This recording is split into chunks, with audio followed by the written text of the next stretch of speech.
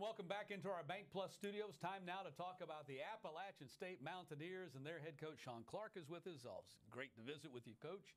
And two of the bona fide stars in this conference, Joey Aguilar and Caden Robinson, standing by with Rocky Boyman. Going to hear from them in just a few moments. But wow, how the narrative has changed. I mean, a year ago we sat here after the season you'd come through the year before, and we were wondering, is App State going to be able to get back? And you guys reached the championship game.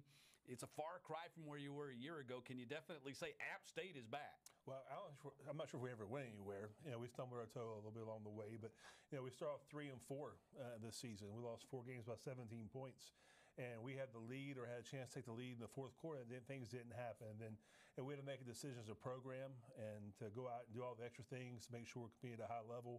And really, these two young gentlemen I have today with me, with Joey Aguilar and Caden Robinson, really set the tempo and the expectations we have for our program. We're able to win 5 straight and make it to the conference championship game, and then have a great victory in the Cure Bowl versus Manville, Ohio, in a tropical storm. Yeah, I don't think you guys didn't go anywhere. I think people started to wonder if you guys had gone anywhere. But what keyed that turnaround from the 3-4 start?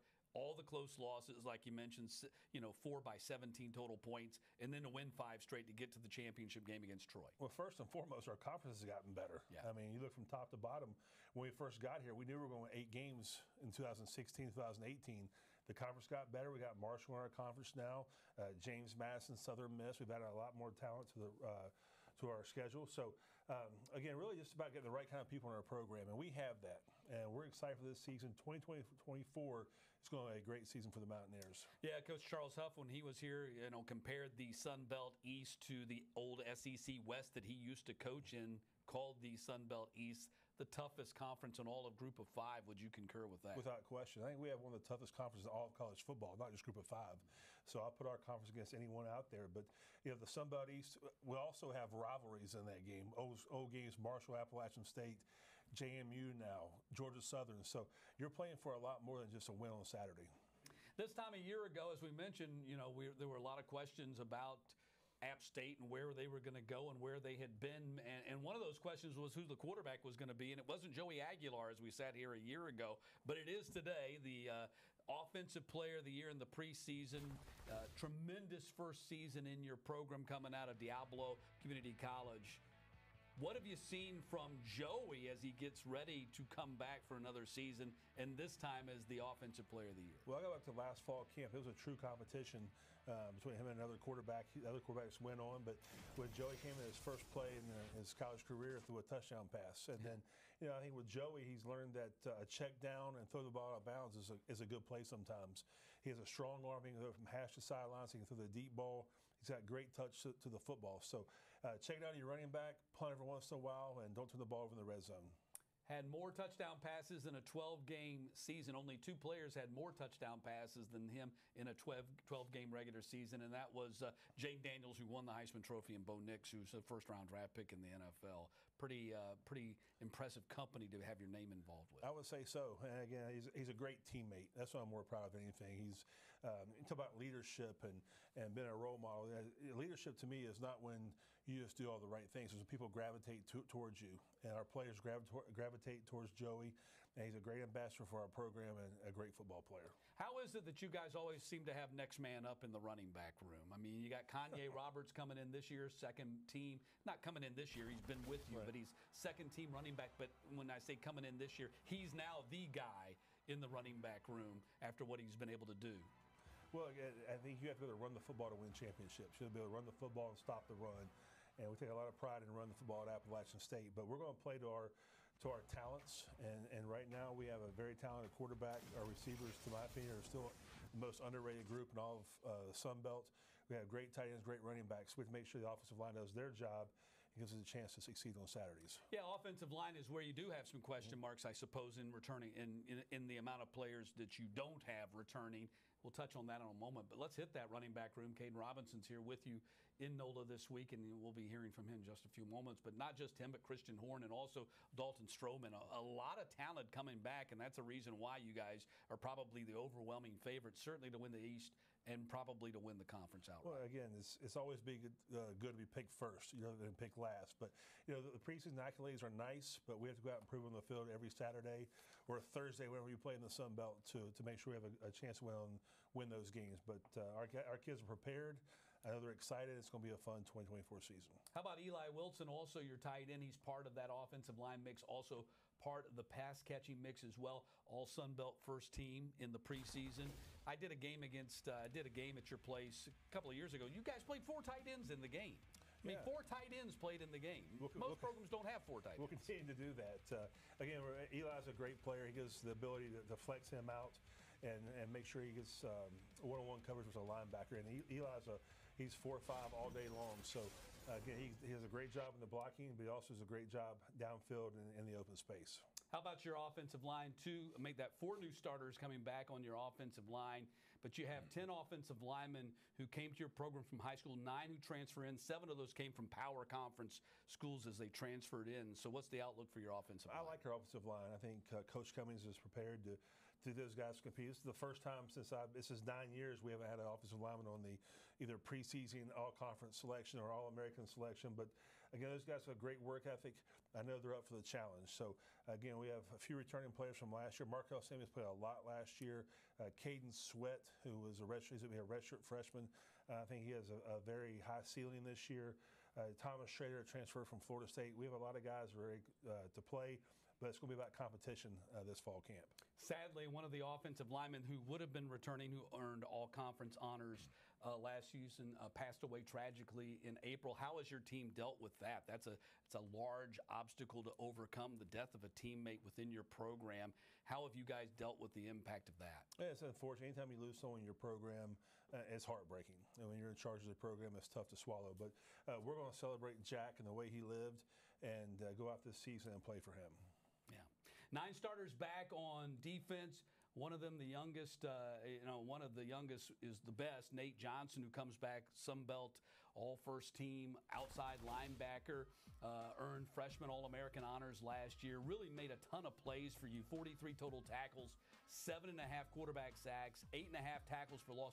Number 1 in the nation among true freshmen in quarterback sacks last year. Do we have to say this on national TV? Yeah. No, he's. I get what you're saying, yeah.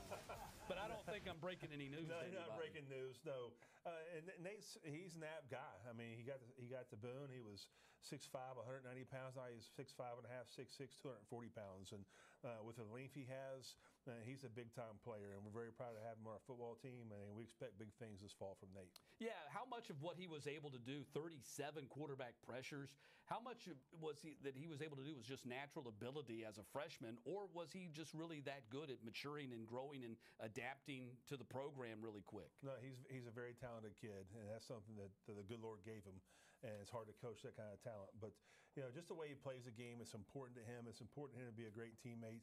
The way he plays the game, he plays with passion, and he celebrates the people around him. So that's what makes him special. Yeah, Johnson plays on the outside. Caden Wilson began last season on the outside. You moved him to the inside position, and it looks like it paid off well for you because he had a breakout season. We did. We changed our defense midway through the season to get the best players on the field. And again, to me, it was about team speed, and get your best players on the field. It doesn't matter. You can't pigeonhole. He's only a linebacker. He's only a safety. Just make sure we get the best players on the field at once, and that paid dividends for us toward the end of the season. Yeah, that as you mentioned, 4 games at outside linebacker, and you moved him inside, finished with 64 total tackles on the season. Yeah, made a big play versus Southern Miss. Made a sack there in the end zone. We scored the next play. It really turned our season around. So Caden Solomon was a great player, a great ambassador for our university. Yeah, preseason All Sun Belt first-team cornerback Ethan Johnson also returns after an All Sun Belt second-team honors last year. Made a huge jump from his freshman to a sophomore season, and had 953 snaps on the defensive side of the ball. Yeah, Ethan, he's a very special player. And I played with his dad at App back in the 90s, and I've known him since he's been a baby. And just to see how he's matured and the way he's really improved his craft and gotten better year in and year out. And again, the stats don't show because the ball's not thrown to him that much. Yeah. So, but he's played a lot of football at App, and again, we expect big things out of him this season. Well, it was thrown to him enough to have 11 PBU, which was 6th in the Sun Belt, and he was the Defensive Player of the Week in your victory against James Madison. So came up big for you in a big win. Yeah, he finally got a pick. We got to get him like that. But that was a big play to really help us win the football game. He's also a very physical cornerback as well. Had 42 solo tackles, which is rare to see from a cornerback. Yeah, he's a big, strong kid. He plays the game the right way. He can really get him pressure. He can play zone.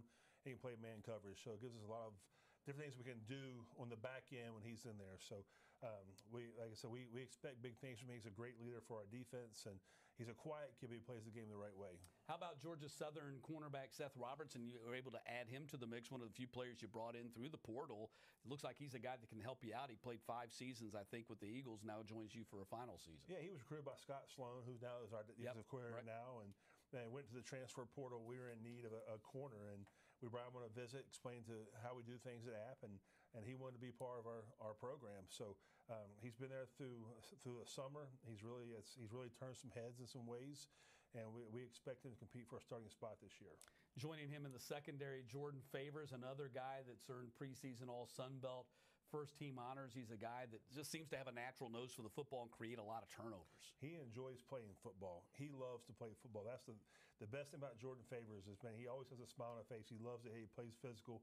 And really, last season there were some critical errors he made, but, man, he really stepped up, took ownership of those, and got better week in and week out. He's a preseason all-conference player. And again, he is one of the leaders in our defense. And you bring in Miles Farmer, a safety transfer who I think played 4 seasons at Nebraska, last season at Syracuse. But he's a guy that comes in who's made a lot of plays, just not for your team yet. No, a big talented kid. We recruited his brother. We signed his brother. His parents wanted both brothers to play on the same team. And again, that was just part of the plan. Get his brother to sign his brother Bucci. He's a nose guard. And he's got a bright future ahead of him at App State, but get to Miles in, and he went through spring practice, and he's that big physical player that can come down to the boundary and fit the gaps and make a tackle for a loss if needed. Always big when you can get the parents to be a part of the recruiting process, right, and help you recruit? That's right. If we get the parents on campus, it's hard to beat App State. Defensive line, you see a young, dynamic preseason All-Sun Belt first-teamer coming back in defensive end, Santana Hopper. Man, what a specimen he was. He really came on after the 3rd game of the season, so I think he was second-team all-conference player last year. You look at Sean Collins, who was injured the 5th game of the season last year. He's back full speed. Big Mike Fletcher, Marcus Clark. The list goes on. We signed some kids out of the transfer portal. I mentioned this earlier. Our conference has gotten bigger and better, so we had to go out and get bigger players. Now, when I first got here, 6'2", 260 pounds were big enough. Yeah. But now, if you're not 6'2", 300, you're going to get knocked around. So I know Coach McDaniel did a great job for the portal to get 2 more nose guards to really set an anchor on the offensive line for the offensive line. So I think that's going to be one of our strong points this season is our defensive line. Yeah, Hopper earned freshman All-American honors and comes from a family of Hoppers. There's Hoppers all over college football. There is, especially in Shelby County. Yeah, and they in college football, I think there's one at Missouri right now, which is a cousin of his. Yeah, I mean, it's amazing. These players, you mentioned Collins, who came in, after 3 seasons at Rutgers and had an immediate impact. Yeah, didn't play much at Rutgers. Came was a starter at App, and then, like I mentioned, he was injured. In the Marshall game, he had a sack and towards a pec. But again, he's full speed ahead right now. Big Mike Fletcher gives that length. You back and watch last year, Mike Fletcher really had a great game against James Madison, really collapsed in the pocket and making sure McLeod to get rid of the ball quick. So you add that, Marcus Clark, a few transfers, then again, I think that'll be one of our strong points for our defense this year. When you're identifying players in the transfer portal, how do you isolate that player who, played at Rutgers, didn't get on the field very much, and recognize, well, this guy's got talent and can help us, because sometimes they don't get on the playing field because they're just not very good. And sometimes they don't get on the playing field just simply because they just haven't had that opportunity. They got guys in front of them, they got hurt, whatever the case may be. So how do you identify those players in a short amount of time? Because the transfer portal window is a short amount of time. You got to make an evaluation. Things happen in a hurry in the transfer portal. But one thing we do, we try to find someone on the staff that we know and we trust. Then we go back and watch their high school tape. And could we recruit that kid in high school? Right. And if we can't, then that's an upgrade to our program. And then sometimes they get lost in the shuffle. Sometimes at the Power 5 program, if you can't play immediately, you're pushed to the side. Right. Well, we are this thing called coaching, developing players, developing men. So for us, we come in, we develop them, and they have great careers at App State. Yeah, that's a great point. I've heard Power Conference, we can't develop players. We don't have time to develop players. So if there's a player that arrives at their program that needs developing, they're out of luck. Right, and that's where we step in, and App State's your place. But you go back and watch their high school tape. What are some redeeming qualities they had in high school, and how would that translate to us? And then you watch their either their game tape or their practice tape from the college they're transferring from, and you make a decision. We call them OKGs, our kind of guys. We bring them on campus. If they're our kind of guys, fit in the locker room, great locker room men, then they're one of us. You have a lot of OKGs because you're picked to win the Sun Belt East. Let's take a look at your schedule here in 2024. Going to open up against East Tennessee State, just right across the mountains on the other side of the mountains. Buccaneers coming in to play you guys, and then you're at Clemson at East Carolina, and your conference opener on a Thursday night against South Alabama. Yeah, they don't make it easy at App State. So, again, that's going to prepare us for for our conference schedule we get started. But you have ETSU, Clemson, East Carolina, and then we have Liberty, then South Al. So it's 4 tough games, but again, we're excited for this. We got a great home schedule. There'll be a sold-out stadium at the Rock this fall, and our fans are a big part of our success at App State. Y'all have kind of made that a regular thing, selling out the Rock, and I get the emails all the time. This game's been sold out, and that game's been sold out. Rocky, take it over. You got it, Matt. I'm sitting here next to not just 2 of the best offensive weapons at App State, but also in the entire Sun Belt. We have quarterback Joey Aguilar and wide receiver Caden Robinson. Joey, I want to start with you. What a difference a year makes, right? This time last year, you weren't the established starter. You go on, you having a phenomenal season, newcomer of the year. Just describe where you are, not just in your offense, but as a quarterback a year ago compared to now. Yeah, I mean, for sure. I mean, coming in as a backup wasn't really nothing new to me. I mean, JUCO, I just started at first, ended up taking the job as well. So being in that situation, it wasn't like I was startled or like in a weird position. So I just knew I had to work harder, and it just pushed me to drive a little more. But from there to now, I mean, I grew as a player, obviously. Like Coach said, learning how to take the next play. And Coach Ponce always says every drive ends at a kick. So there you go. Absolutely. Now, look, a lot of folks talking about App State, not just potential to win the Sun Belt, but maybe be one of those teams to represent the G5 in the college football playoff. Do you guys talk about that as players and coaches? I mean, yeah, for sure. I mean, we don't really try to focus on the outside noise. We just try to buy in on what we got going on and our goal for the season. So our goal is obviously to make it back to the championship where we were last year. We came short, and then obviously be that 12 team to make it to the playoffs for sure. And you guys return a lot of firepower on offense, but who's maybe the biggest new addition we can expect to see on this offense this year making plays? New addition, I'll probably have to say our receivers we picked up, Zay and Will, definitely good guys coming in. And then we got younger guys, Jose coming in, hopefully get some PT, but everybody working. I mean, Mekhi Jackson stepped up late in the season as well. Christian Horn coming back, K-Rob, Michael Hetzel, all these guys coming back, so we're pretty loaded all around. And Kaden, I do want to talk with you. 900 yards, 10 touchdowns last year. Just describe what makes this offense so deadly. Him. It starts with him. I mean, he believes in us, and the coach calls the plays, but he makes them. So I just try to be in the right spot at the right time and make a play. Now, I asked you earlier, you watched that Netflix series, Wide Receiver? Yes. What does a young college star watch? What do you gather out of that show, watching some of the best NFL wide receivers go about their business? For me, I look at how they prepare for a game, for a season, just how they attack the off season, because the off season for us is big. You got to be able to, like Joey said earlier, you win in the off season. You don't want to wait till the last minute to start making sure you're ready. So if you start fast in the off season, it'll pay off in the end. Very good, guys. Thanks so much. Best of luck this season. Matt, we'll send it back to you. All right. Thank you, Rocky. And, Coach, thanks a lot for visiting with us. Look forward to watching the Mountaineers play